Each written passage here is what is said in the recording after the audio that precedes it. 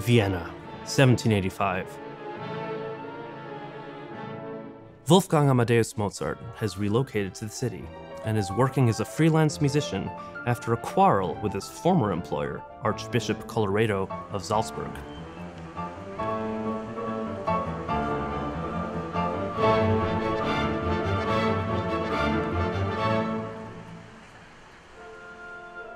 A composer and keyboard virtuoso of unparalleled ability, Mozart will remain in Vienna until his death.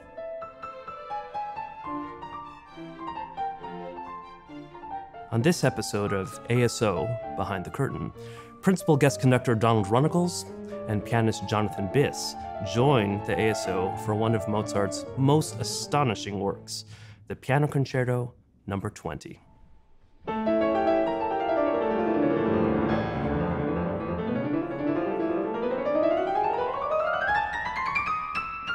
This music is almost unrelentingly turbulent.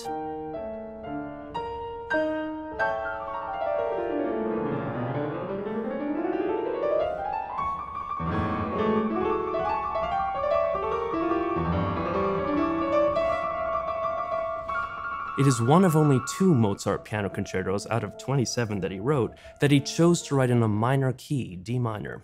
And like many of his other D minor works, it's highly dramatic and brooding.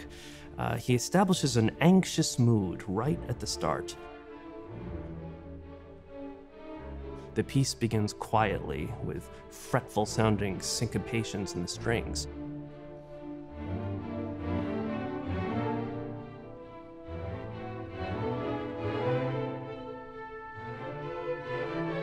And quickly gathers into a stormy outburst.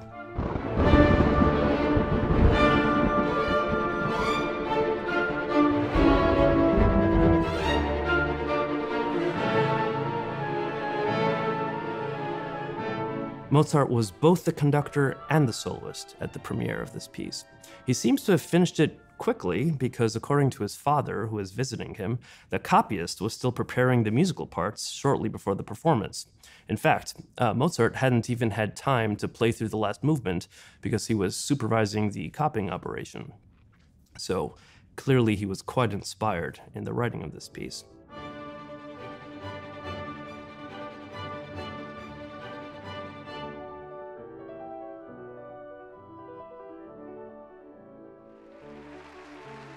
Mozart was still at the height of his popularity in Vienna. He hadn't yet entered the period of illness and financial difficulty that would lead to his death just 6 years later at the young age of 35. But listening to this worrisome piece, it's hard not to wonder if he had premonitions of darker times to come.